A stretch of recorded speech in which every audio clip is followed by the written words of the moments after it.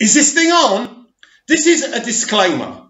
My channel and the entire catalogue of my videos have not been made for children. They are unsuitable for children. Thank you. Welcome back to Big Mouth, and fancy seeing you here. And you are very welcome, my friends, and especially my enemies. Come in, sit down, no touching. I don't do the touching. Hello, welcome back to Big Mouth.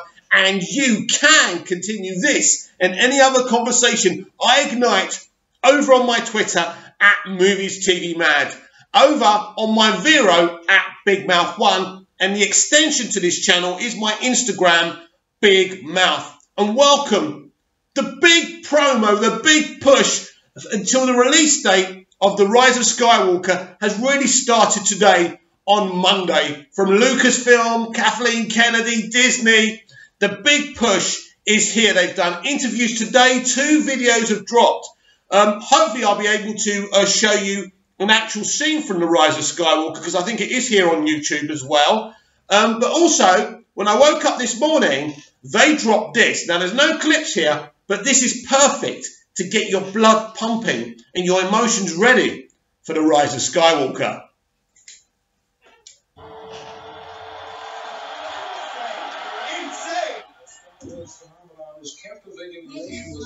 North America's newspapers is none other than Star Wars Jedi. Can't run from Star Wars Frenzy.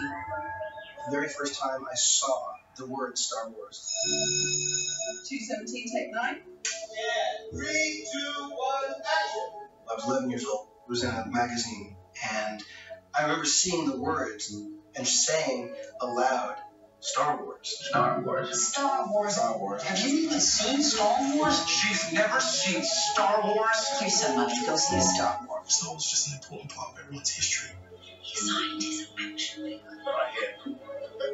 I sat outside the theater to watch them at midnight with my dad. It was designed to fire the imaginations of every girl or boy who yearns for adventure.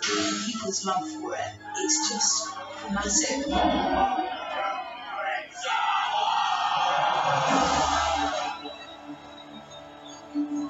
It's the event that has become a cultural phenomenon. C'est un victime, princesse. Star Wars is a milestone for people. The Force is with us. I gotta get to Star Wars. You're more than just fans. You're family. Red 5 standing by. Something that people carry with them down forever. Now, the final trailer for the Skywalker saga release. I can still be a part of the family constant. You are my father. The National Space Station watches The Last Jedi. Darth Vader was Luke Skywalker's father. It's about family, and that's what's so powerful about it. They're sharing something that moves them.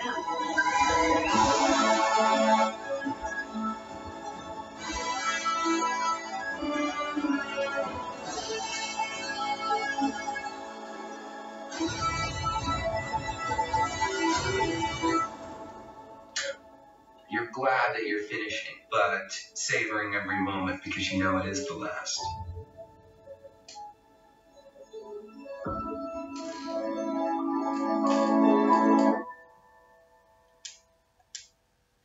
Wow, I tell you what, I wanted to cry. I really did. It was very, very emotional. I think Disney have hit the spot with this little promo.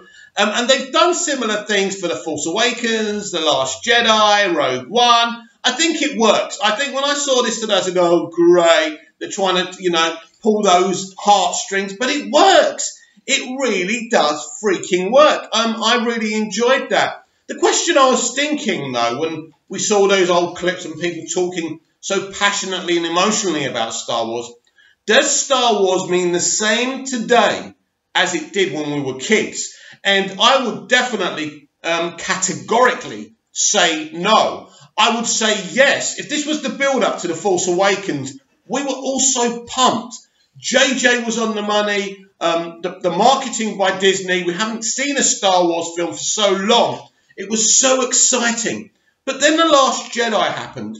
And some of us were angry. Some of us were spitting fire. And some of us, after it, were so underwhelmed we wasn't interested that much in Star Wars. You're looking at him. The Last Jedi was the film that just kind of said, I don't think I want to watch a Star Wars film for a while.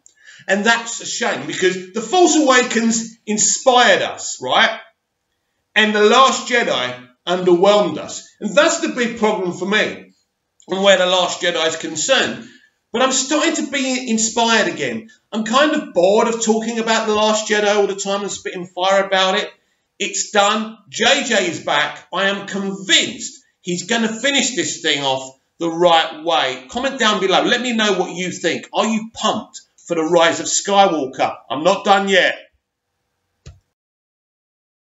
Yes, I'm back. Yes, I found this. This is kind of a scene. This isn't a clip. We've seen TV spots. We've seen a couple of trailers. But this is a sequence, an actual sequence of the Rise of Skywalker. Yes, I'm not flashy. It's all basic here. You're going to have to make out what you can. But you've already seen it already. You're just here to watch me react and talk about it. I have seen this, by the way, but we're going to watch it together again because I'm just so excited that, you know, the big push for the Rise of Skywalker has started. There's something so special and exciting for the push and the build-up for a Star Wars film like it is before a Superman film. This is the kind of memories I remember as a kid. Let's take a look at this and see what they've given us.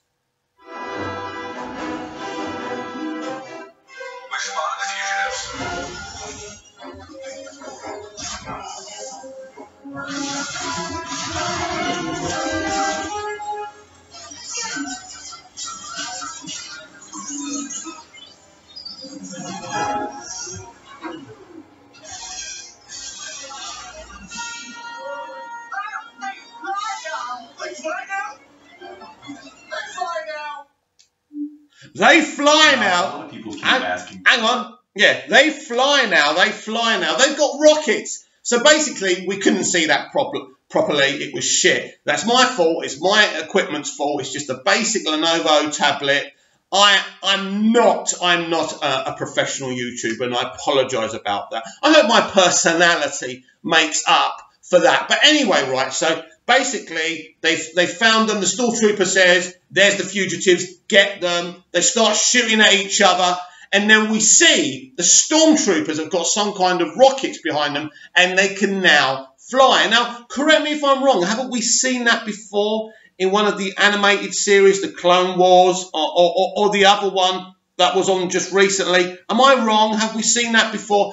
Anyway, they can fly now, and that's pretty awesome. I love John Williams' music. It's very classic John Williams. How he can kind of compose anything at his age, the man is amazing. But one of those things, it's sad that George Lucas wasn't able to complete these 9 episodes himself, but John Williams has been there since 1977, which is pretty awesome. As you can see, I'm very excited. You can find hundreds of channels who are going to spew anger, negativity, and nonsense about Star Wars. But I am excited for this. I trust J.J. Abrams. I remember first watching Alias, one of the first pieces of content from J.J. Abrams I ever saw. I trust him. He's a genius. He knows what he's doing. And by the way, all this crap about hating him over the lens flares, can I just say, why? I never hated them. I never liked them. They're just there. There was actually another show called Saving Hope, nothing to do with JJ. And they used to do their lens flares as well. I think it's a neat little look. I don't know what. Anyway, I just thought I'd add that in. But I want to know in the comments down below, do you rate that scene? Because I'm sure you've seen it online already. And what do you think about the other promo, the first promo I showed you as well? Does it tug along those heartstrings? Or don't you have a heart? Probably if you're a member of the Fandom Menace, you probably don't have a heart anyway. But I think it's an exciting time. It's a build-up for a Star Wars film. And I can't wait when I'm over in the UK to finally be able to see it. It's Star Wars, man.